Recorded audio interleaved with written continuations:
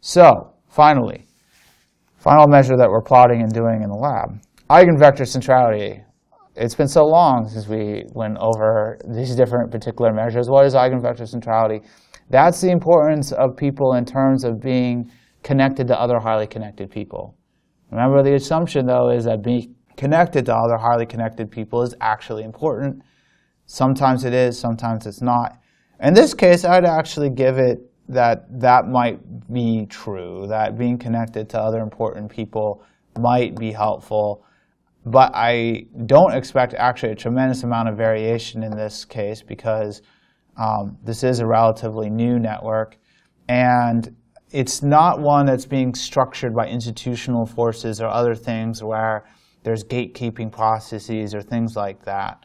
But who knows? I've been wrong before in this video, so I might be wrong again. And it's OK. I'll just learn something new about this network. So I'm just doing this. I already have these data objects. I'm going to run this. I'm going to look at eigenvector. And OK, so here, this is a little bit different because we are calculating eigenvalues. Eigenvalues are a manipulation you can do with matrices.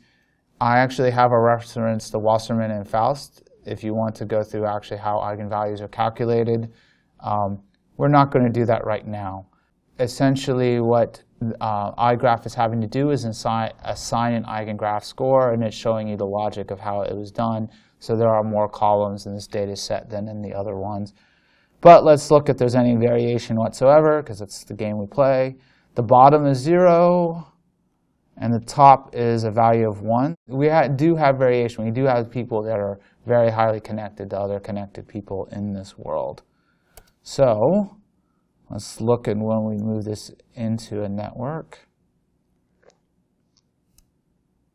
Look and see what we've got. OK, let's go look. Go zoom it. All right. Is that really it? Let's check that again, because it seemed. I just really want to see the graph actually change, because that looked a little bit like the betweenness graph. OK. Yeah. All right. So let's go look at that. OK. It really is the real deal. All right. So we have a little bit more variation in eigenvector centrality. We do have some highly central people. They don't look like the same people as the betweenness. We have two what appear to be grad students that have high eigenvector centrality, and then we have one researcher that appears to have eigenvector centrality. We have sort of 3 all-stars, and then we have some variation between. What would I think about this as a network measure? I would look at the people eigenvector centrality. I would first see if they line up in an additional analysis with degree centrality.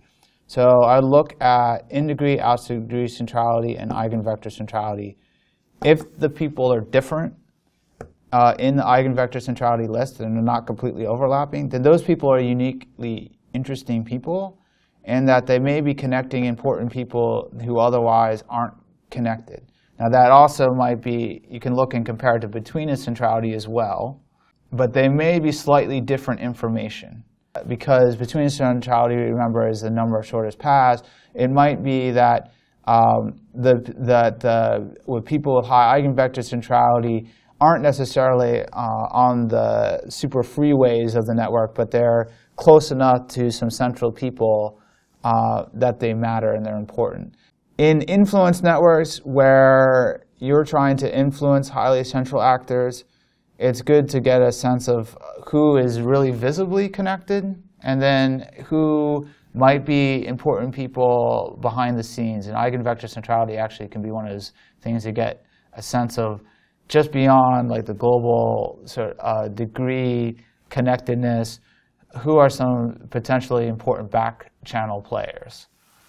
All right, so this concludes the lab as far as the basic topics, connectivity and positional measures. I want to do one more last kind of fun thing because I'm here. And it's a segue to more advanced network topics. And that is clustering. And because I've actually introduced clustering coefficient now, I want to see if that clustering coefficient is, if it's high or higher, which means that, 0.4, 0.5, something higher than that. I mean, there isn't a ton of clustering in this particular network, so this is somewhat of a pedagogical exercise. But if you are seeing clustering values that suggest that there's some structure, why not run a community detection algorithm? Let R do some work for you and get a sense of are there really distinct communities that are informing the discussion networks. Those could be communities that are bottlenecks of information. They might be just a reflection of underlying relationships before they ever got there. But in either sense, they can give you some more information. So I'm going to do a clustering algorithm that is a Gervin-Newman algorithm. This is connected to the idea of betweenness, but this time, instead of saying the node that's on the shortest number of paths, it's looking at the edge. It's basically flipping it and saying, well, what is the edge that connects the most amount of people? And it runs through that. Then it says, okay, when you remove those edges, what are the people that are left? What's the next highest betweenness edge? Okay, then they remove that. And basically, you go down until you have no more edges. And from that, you can get a sense of what are the groups of people that have more connections to themselves than have connections to the rest of the network by doing this iterative decomposition of the network.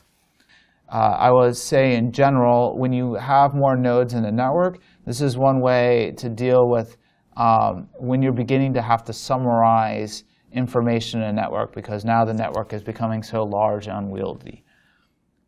So we run. It says, oh, there's a warning. Divergent colors. It's red. It's scary. It just means that there are lots of little communities. Maximally, if you can have on one extreme one community where everyone's equally connected to everyone else. It would look like a baseball, the inside of a baseball, all that connection, right? The other extreme is that everybody's a community of individuals, meaning nobody's connected to anyone. This says that there were 43 divergent colors. There's 200 people. I can run some additional analysis to see what are the larger communities. So what I expect is that there's 2 or 3 communities that are larger, and then they get a scattering of communities that consist of 2 or 3 people. Let's visualize this. Actually, I just need to make it big. And yeah, so we have, the size isn't going to tell me the story, right? It's coloring. So something interesting, we had this eigenvector centrality score. And the people in our eigenvector centrality that were the biggest in eigenvector, they're not in the same community. They're in different communities. So that's interesting. Actually, let's run betweenness. Now, I feel like, hey. Let us run this. I want to size it by betweenness really quick, because I can. And see if they're in different communities there. So let's just do that really quick. And see if it's the same or it's different. Well, okay. I don't actually need to plot. Well, I'll plot it and then I'll plot it whenever. One. Okay, let's go down. I've done that before, but now let's do it. Let's do the Newman analysis quickly. Okay. Oh, it's different. Okay, so now in betweenness, we have one high betweenness person that's in the brown community. We have 2 other people that have high betweenness in this brown community, and then the other 2 betweenness are in different communities. By the way, if I want to look at just the sort of sense of the communities, I should scale this back, because right now I have these sort of glowing big nodes. that are maybe distracting the story, and I might want to make the size of the nodes more even. But what I do know right now is that we have, even with this initial community clustering analysis, we have different communities of people potentially, and we want to do other analyses and do comparisons and things like that. But different communities of people that are not bridged. And so we can maybe potentially make connections between those communities if we want to make this a stronger discussion network.